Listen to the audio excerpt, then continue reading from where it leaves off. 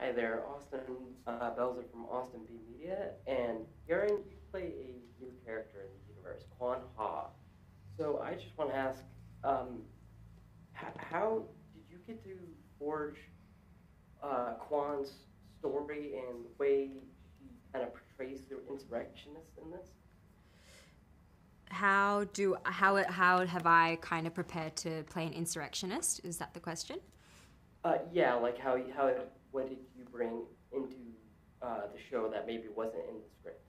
Oh, I'm going to be fully transparent with you. I just fully kind of, because I think I was so new and, I didn't want to overstep anything.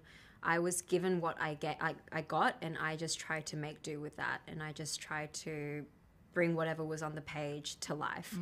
I didn't really debate or do all that kind of stuff just because, I knew I didn't want to step on anyone's toes. I'm still trying to learn, like Kwan, how to speak up, in certain situations.